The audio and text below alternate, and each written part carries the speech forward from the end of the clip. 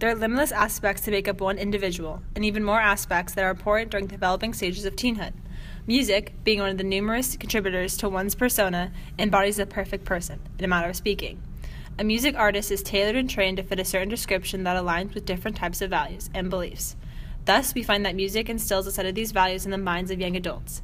Nick Fischer explains his take on whether music shaped who he is or if music expresses who he is. Mike never tried to rap like Pac. Pac never tried to sing like Mike. Rapped Drake in his song 4 p.m. in Calabasas. We all possess an affinity to those who have found themselves. The reason adolescence brings along with it an intense flood of musical interest is this. Teenagers, such as myself, witness the embodiment of an identified persona. Music artists thrive in the music business by bringing something new to an age-old table. Whether it's through aesthetics, sound, or values, all popular musicians have a distinctive appearance. How would you describe me? Good.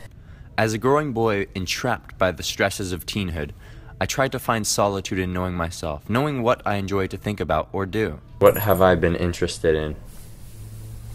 Tennis. Physics. Writing. Equality for people. Playing. Chilling. Mama loving.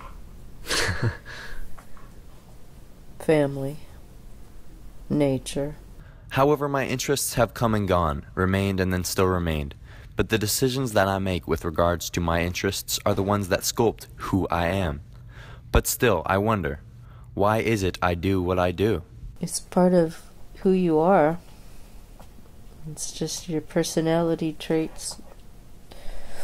I mean, if we're looking aside from your biology and instinct, then it's personality, temperament, and sometimes sugar highs or sugar lows, and social influences such as what you learn at school, people you meet, things you watch on TV.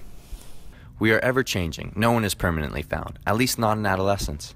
Growth is a period where we enter a void of quote-unquote blank darkness until we find the threshold that we may cross to find who we strive to be. Each age is new and different, as my mom tells it. When you animate a cartoon, you have a whole bunch of different slices in time. Well, that's kind of like your life. There are a whole bunch of slices in time, and they all make the whole, and I can't separate them on any. They're all good and bad and difficult and wonderful. I don't always display the clearest values, but from what I've seen, that's part of having a pure objective. Your quote-unquote values must be genuine in your own eyes before they are in others. What are some obstacles I've faced? Focus management, attention hypersensitivity.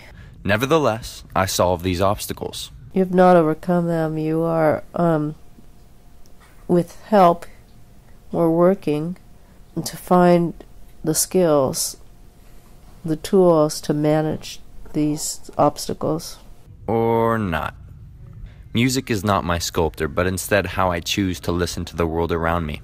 Therefore, who I am is a product of the environment I choose to create. This concludes our interview, but I'll just leave it open to you. Is there anything else you'd like to say for the record about who I am?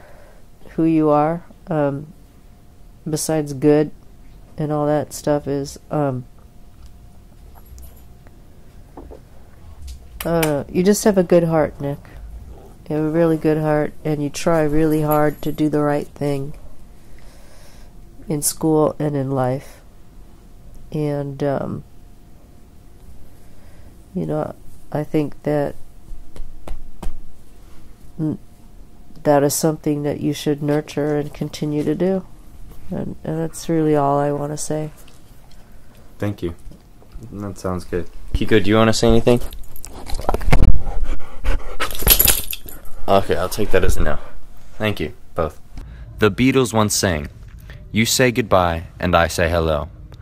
I'm Nick Fischer, and until the next time, hello and goodbye.